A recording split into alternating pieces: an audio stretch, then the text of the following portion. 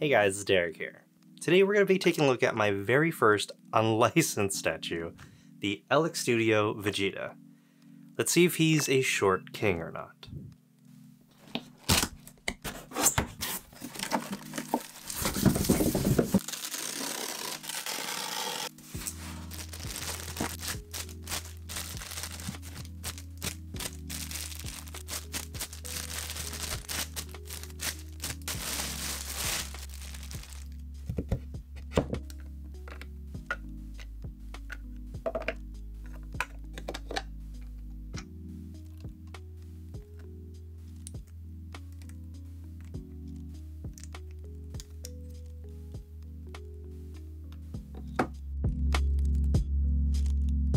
The unboxing experience wasn't too extravagant or anything, it was just okay. Kind of mid in fact. All the pieces are nicely wrapped up in some plastic baggies, but they also included a bit of polyfill to protect the heads and some other important pieces. Luckily for me, Vegeta came fully intact. No breaks, no damage, nothing. He was basically perfect. He was originally released back in March 2020 and retailed for about $489 American. His shipping cost $120 through Surface Parcel, and it arrived on my doorstep in about 3 months. So all that considered, it's not that bad.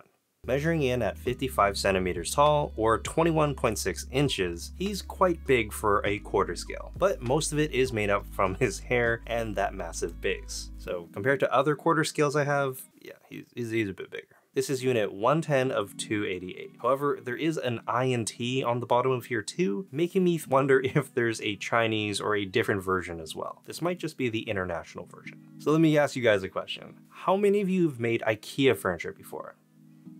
Without instructions. Never done it before? He doesn't have one either.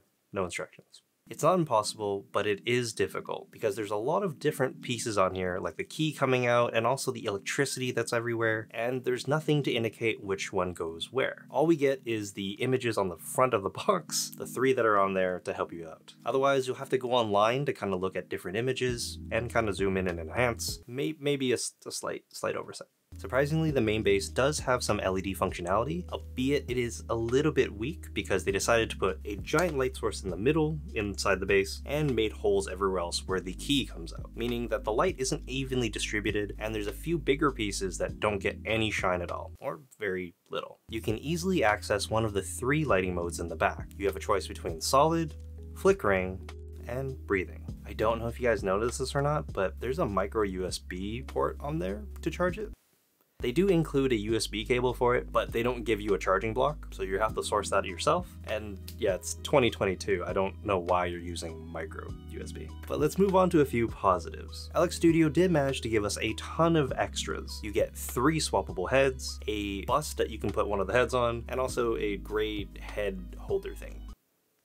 You can also light up the Vegeta bust in the back with a small little switch, but again, they've added the micro USB port, but they only gave you 1 cable, so you gotta source this one yourself, along with the power supply. Personally, I love the look of base form Vegeta with his scouter and his black hair. Very arrogant look to him as well. It's kind of unfortunate because it doesn't really match up with the rest of what's going on with the base and the statue here, because we have SS2 or Super Saiyan 2 electricity coming off of him and yellow Super Saiyan ki. So he's a bit out of place. Also, displaying just this head with this gray collar, yeah, no, I'm good. Difficult assembly and questionable add-ons aside, I really like how he turned out. Honestly, if you were to tell me that this was a fully licensed statue and worth more than $1,000, I would believe you. There's definitely a commanding presence with this statue. He'll draw in your attention the moment you look in his direction. Alex Studio managed to load a ton of astonishing detail into this statue. Between the intricate base with exploding ki, the discharging electricity, and his perfectly sculpted muscles. We are blessed with a design that not only stays true to the original source material, but also goes even further beyond, with a few innovative nuggets. Every piece of his battle armor has a distinct molded texture. Leather for his boots and gloves, a hexagonal pattern on his jumpsuit, and a ton of damage on his main chest piece. They really didn't hold back. All 3 of the head sculpts are spot on, and perfectly represent his personality during each stage of his life. The Saiyan Saga, Android Saga, and turn him into power. If I actually had to grade the paint job, I'd give it a perfect 10 out of 10. I've never seen a paint job this well done before, not even on my fully licensed One Piece statues. This is actually just amazing. There's phenomenal airbrush shading and highlights all throughout, especially on areas like the wrinkles. All the recessed areas have a bit of a weathering wash or a little bit of inking, and they even added a bit of dry brushing. This is truly a masterclass when it comes to paint, and I would love to add a few more of these from LX Studios into my collection. Of course, knowing me, I still found a few little faults, some that I've already spoken about and some that I haven't. But if I were to change up a few things, I got 4 points or 4 things I would love addressed from LX Studios, so please take notes and improve your product. Number 1, I would love if you included another nameplate in the very front. Instead of just Dragon Ball Super, maybe have Dragon Ball Z and have it magnetized so we can swap it in and out. That way it's not so strange when we have the Super Saiyan Blue head and all the other parts that are on there. Speaking of the Super Saiyan Blue head though, number 2, I'd recommend actually including some more ki. Maybe some blue ki to represent what's happening here with Super Saiyan Blue. Personally, I really do like the blue head the most. It's actually my favorite head. Beautiful head sculpt, the paint looks great, and he's less arrogant and a little more angry, trying to, protect the universe and everything. I really like this one, but putting him on there with all the strange or yellow ki, kind of awkward. Please throw in some blue and this would look a lot better. Number 3, USB-C, please? I know you're trying to save a little bit here and there, but USB-C just makes things a lot easier. I know some people that don't really have micro cables anymore. And finally, number 4, include an instruction manual. It will greatly improve the user experience and make all your customers a lot happier. Even if they're not great quality and kind of like the Jime ones that I have, at least the pictures help like a little bit.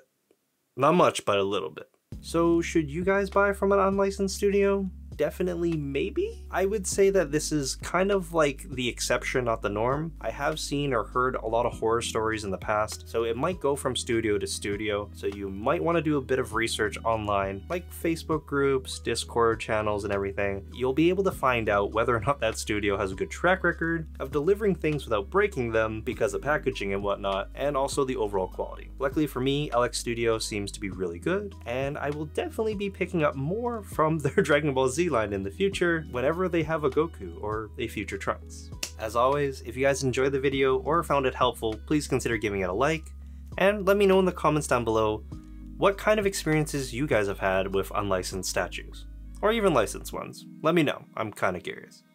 Of course, I'll leave another video over here if you've missed out on something recently. Yeah, I'll leave something over there that you guys can go check out. My name is Derek, and my debt is over 9,000. Bye guys.